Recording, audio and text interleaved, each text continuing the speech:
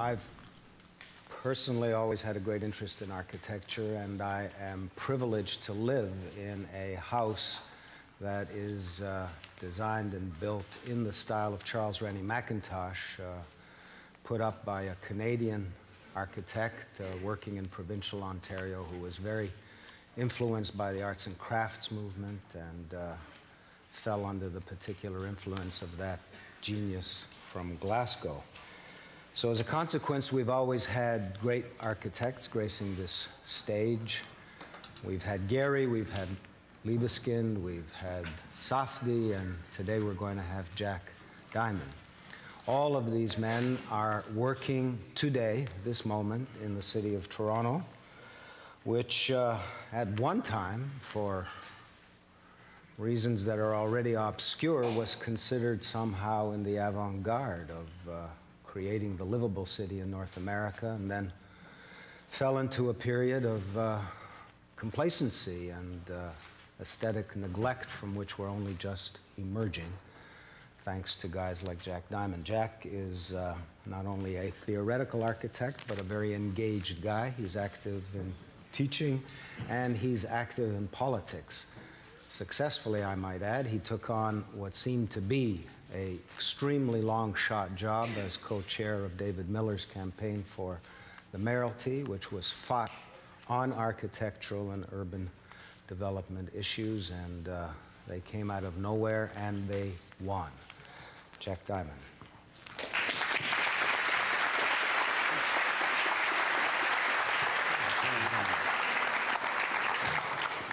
Well, I thought that I was just going to talk about design in the purest sense, but the theme of my work is the life architecture formed by the life within and the life around it. And the life around it affects it as much as the life within it. And the life around it appears to be going to change in Canada soon.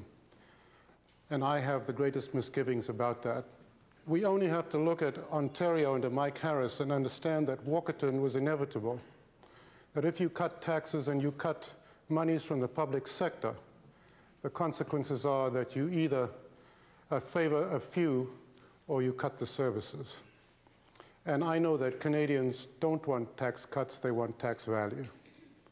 And I thought that perhaps I could show you from my perspective how those neocons who actually run, it's one of the paradoxes, they run against government, but they're running for office. They want to take on government, but they're trying to get rid of government. They're trying to minimize it. Canadians traditionally have accepted intervention in the public interest. And they claim that it's better to let the private sector do all that it wants. It's an extreme, as I said, swinging the pendulum outside of that balance, so that in fact, they are making judgments about intervention. They're not intervening, and the consequences can be profound if, in fact, it doesn't have good leadership in the public interest. And I'm going to now deal with something that I know requires intervention in order to correct an enormous problem. I was lucky enough to be a commissioner in the Greater Toronto Area's task force called the Golden Commission, and it looked at the governance, taxation, land use planning, and transportation of the City of Toronto. And if we built at the densities that we were building in the 60s, as opposed to the densities we're building now, and let me tell you the difference. The difference is that today, in Canada, we take 3 times the amount of land for our development to house a person than we did in the 60s. We're becoming profligate in the use of land by the sprawl of the city. Niagara-on-the-Lake just recently measured that for every dollar assessment they get for their low-density sprawl development, it costs $1.40 to service. You think it's crazy. I mean, it doesn't become apparent. What would you say about the analogy as a factory owner who has a factory and only using half his plant, and he built an addition? You'd say it's pretty stupid. That's exactly what we're doing in cities. And it's because we're not, in fact, intervening in the appropriate manner. We think that the private sector alone can determine that future. People, they say, make choices. They prefer the automobile. Well, if there's no alternative to the automobile, what else are they going to do? But the curious thing about automobile dependency is it creates immobility in the population. For those who don't own a car, because you can't afford public transit at very low densities, who don't own a car, who can't afford a car, or children who are too young to drive, or old folks who are too old to drive or don't wish to drive, there is no alternative. They're rendered immobile. The acceptance of diversity is exactly the crucible in which innovation takes place. It's that extraordinary tolerance and mix that contributes to the quality of life. And you don't get that in a suburb. I can drive through suburbs and tell you exactly the income level. It's segregated not just by land use, like just residential, but then it becomes segregated by socioeconomic grouping. And we are segregating our society. The car is like a centrifuge. It takes this compound and flings it out into its constituent parts. Density doesn't mean, because people are frightened of the word density, density doesn't mean poor quality. On the contrary, it means wonderful quality. Let me show you why we have choices and why intervention in the public interest is important. Look at these footprints. If you take the group that are around the million mark, top left, Edmonton, well, Venice is not that size of population, but you know its quality. It's only 180,000. For those of you who can't read it, Amsterdam is the one to the top right-ish, 735,000. Edmonton at the top, 937,000. Zurich, 935,000. Calgary, 950,000. Vienna, 1.5 million, and smaller than Calgary. Then Houston, 1.8 million, and Toronto, 2.4. Clearly, very different size footprints for similar population sizes, except for the examples at the bottom. And which are the ones that have a good quality of life? Where do people go when they go on vacation to Europe? They go and look at the cities, the buildings, that enjoy the life, the animation, the mix, the density at an acceptable level that creates that diversity and amenity. So quite obviously, we have a choice. But Houston, there is no choice. You only can go by automobile, even if you have to go buy milk. And have you ever been down in Houston after 5 o'clock? It's scary.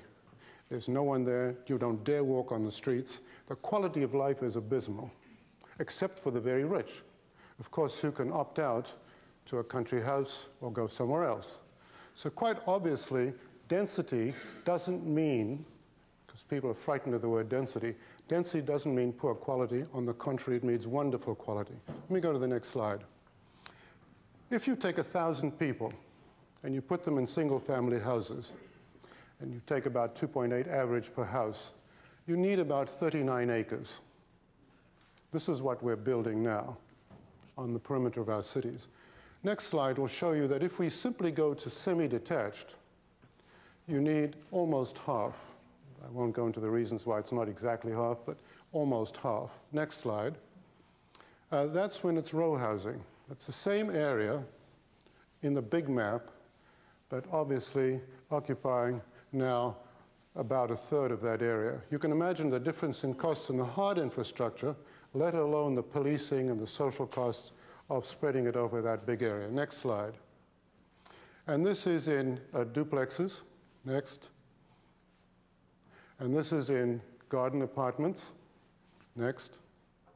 And this is in low-rise apartments. Next. Medium-rise apartments. And we don't have to go there. But you can see the effect of different choices.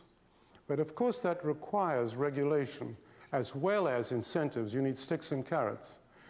At about 30 units an acre, you can afford public transit.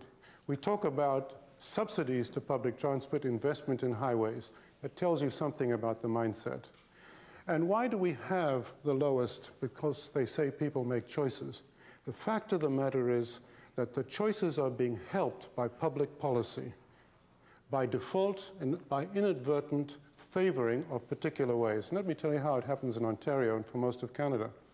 Provincial governments pay for the trunk line sewers and the expressways. The private sector only has to pay for the local and doesn't pay for the increment of making that van valuable by providing trunk line access. You and I pay for it in the downtown. that burden is borne by all of us for what the Pope has called extreme or excessive capitalism. But the capitalism is actually being subsidized by the taxpayer to the tune of expressways and trunk line sewers. From my perspective, what we need to do is to have, curiously, what the conservatives always talk about but don't practice, and that is a real market economy. Let's have full cost pricing on that land. Let's assign the cost to that land of its true value or true cost in producing it. Then see what choices people make. If we in fact invest in our public transit system to the degree that we make free the expressways, let's then see what choices people make. I've shown you some cities in Europe, and in fact in parts of North America, certainly Montreal, certainly parts of New Vancouver, Seattle, Boston, and curiously the Americans are investing heavily in their cities now, recognizing that they are the engines of growth. They are the engines of competitiveness. When our city governments, and I fault them in one respect, when they say to the federal government, we need more money because we have no power to tax, the provincial government takes our money, and we've got to provide the services. The cities themselves are not, in fact, creating the effective configurations of cities that should be funded.